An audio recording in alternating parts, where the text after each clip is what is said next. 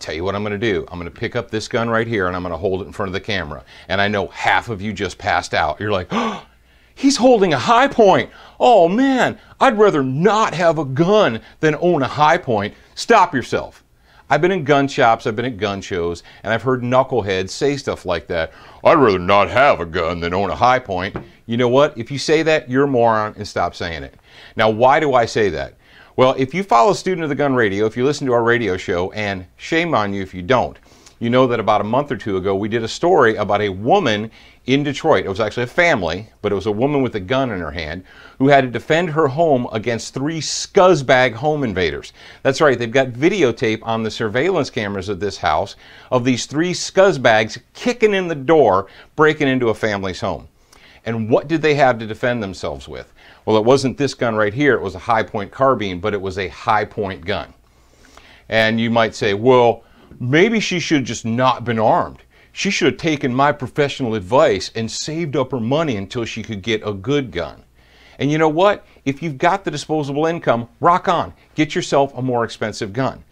But is somebody who lives in an inner city, a bad neighborhood, they're trying to raise their family on a fixed income, do they deserve to be armed too? Or should they just wait until they get more money to get a good gun? Now, these guns are not pretty. Okay, let's face it. This thing has a face that only a mother could love. But does it go bang, bang, bang every single time? Absolutely it does. This is actually the second pistol, the second 9mm pistol we've got from High Point. We've been out to the range. We run them one-handed, single-handed, all that jazz. Boom, boom, boom, all the time. You're like, well, how many rounds can I get out of it? I don't know. It's a $200 gun. How many rounds do you expect to get out of it? I would say if you get 1,000 rounds out of a $200 gun, you're doing pretty darn good. So, before you get all up on your high horse and start telling people, well, I'd rather not have a gun than have a high point, you might want to consider that there are some people out there in the world that can only afford $200 for a gun. And do those people deserve to be armed? Or should they just be disarmed because they don't have a Kimber with Hydra shocks? Get off your high horse. Sometimes people need an inexpensive gun. And this gun right here might just be the answer. Stop!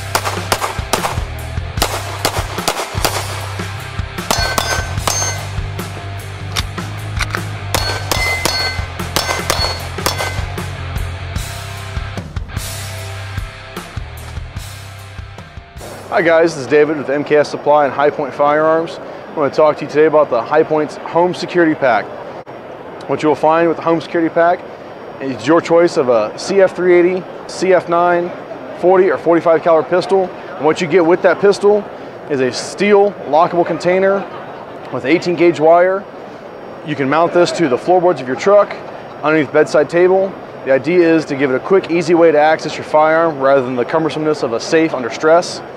Also, High Point Firearms is the first manufacturer to issue out a firearm with lockable container that can be secured virtually anywhere. If you're looking for the High Point's Home Security Pack, contact your local dealer, and also for more information, please visit highpointfirearms.com.